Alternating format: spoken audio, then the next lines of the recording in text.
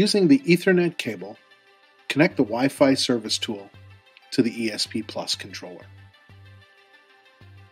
Turn on the service tool. The unit may take a few minutes to fully boot up. To connect to the Wi-Fi service tool, click the wireless connection icon on your computer or the Wi-Fi network settings on a smartphone. It will open up a list of available networks. Select the KE2 Wi-Fi ST wireless network as shown and connect.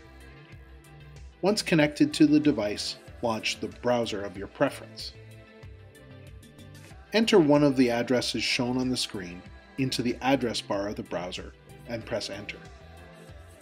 You'll see a list of connected controllers. Click on the ESP Plus controller you just connected.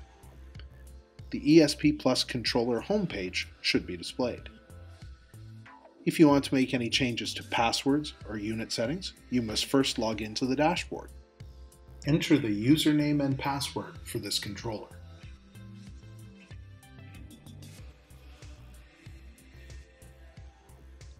For more information and support materials for the ESP Plus, visit our website at t-rp.com/ESP.